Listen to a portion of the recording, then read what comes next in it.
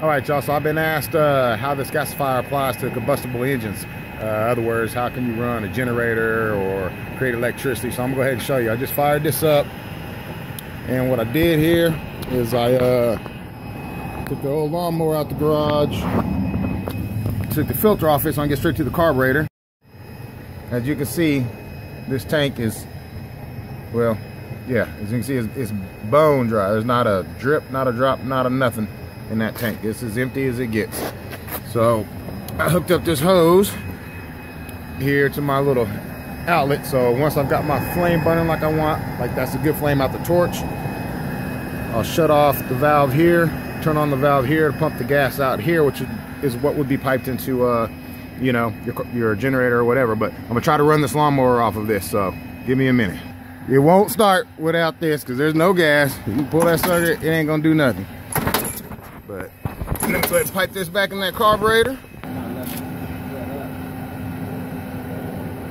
Yeah, that's already, yeah, it's already a ton of wood.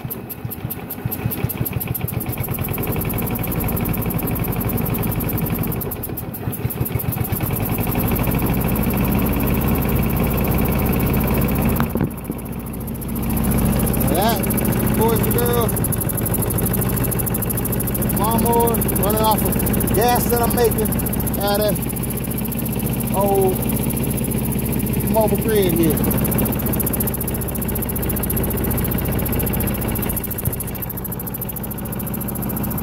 Now, of course, you would need to make your own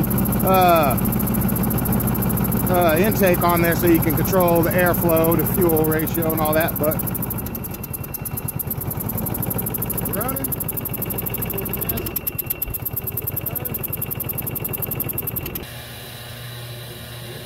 Yep.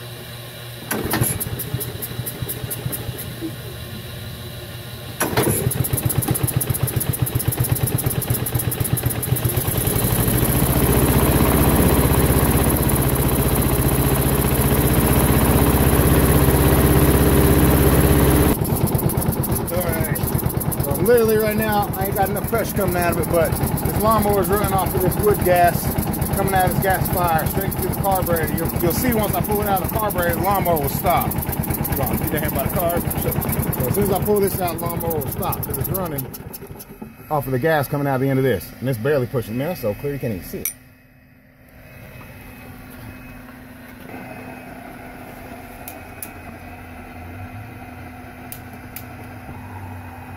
Voila.